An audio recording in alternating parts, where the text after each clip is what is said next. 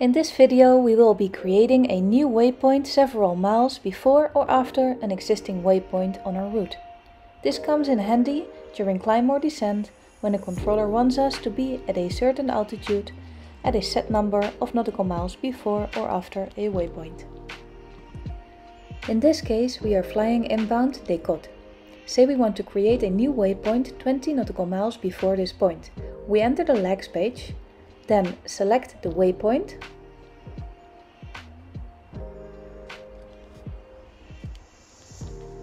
and enter /-20. We then insert this new waypoint on top of the existing one, creating a new waypoint named Deck 06. Now we can see the new created waypoint on our routing. We can now add an altitude to this waypoint, entering Fox 170, execute. The top of descent is behind us, so it is not displayed on this map.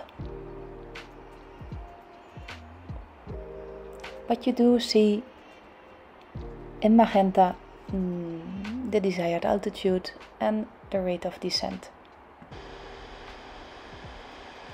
If we would enter flight level 250 for instance,